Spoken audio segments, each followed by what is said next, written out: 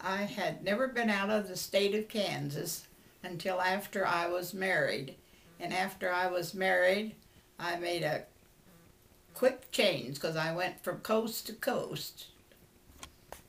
You know, Paul entered the service on April the 14th, and he was shipped to Camp Roberts, California.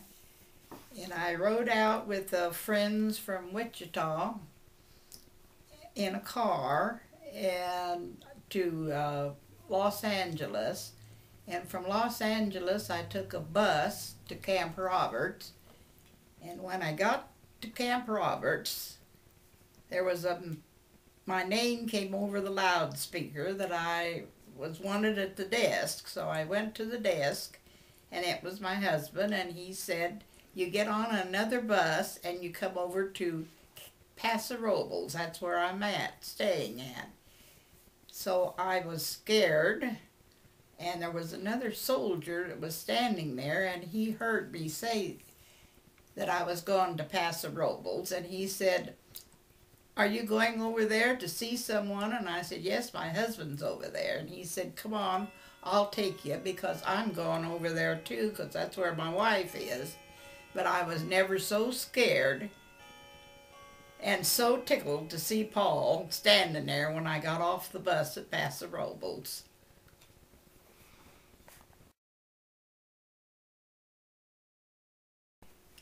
I was going to go to Brooklyn, and I was going on the train. I got on at Hutchinson, and as I got on Hutchinson, I spotted my brother Paul, and he and I rode to Chicago together, but his train had to switch, and he went another direction and I went the other to go to Brooklyn.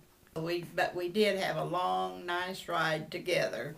I came home from Brooklyn one time. I came home on the train, and you know, I rode in the ladies' restroom from Brooklyn to almost someplace to Kansas City in the restroom, because there was no room. Then there was a bunch of army wives in the restroom. We were just sitting there, and they had lounges, and we just sat there. The train was full, but they put us in there.